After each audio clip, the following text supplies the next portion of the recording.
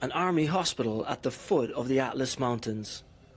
People who have lost everything find shelter and medical assistance.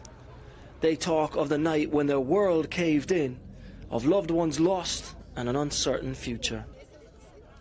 Saida was one of the lucky ones. She and her family of 15 made it out alive.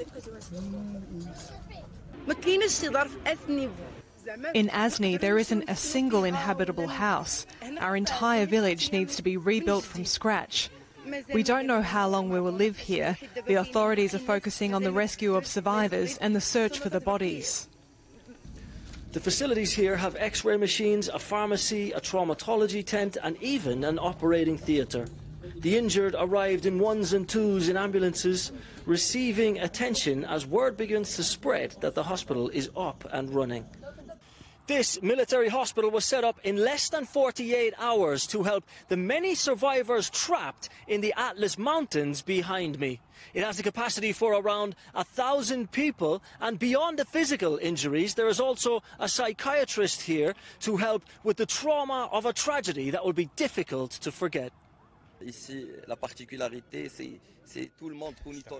The focus is often on physical health in a disaster, but we must address the psychological aspect too.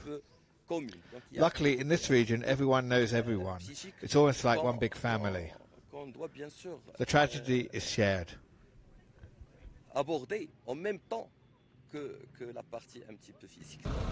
With many villages still unreachable, authorities are accessing remote areas by helicopter and bringing basic supplies like food and water.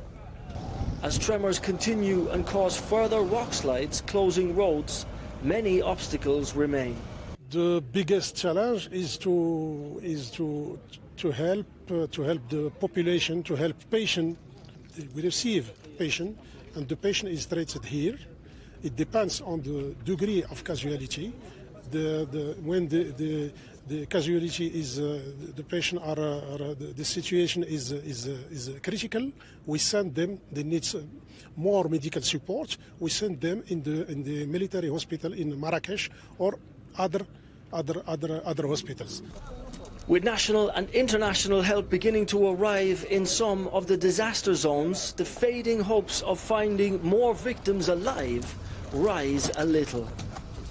Ken Browne, Asni, Morocco.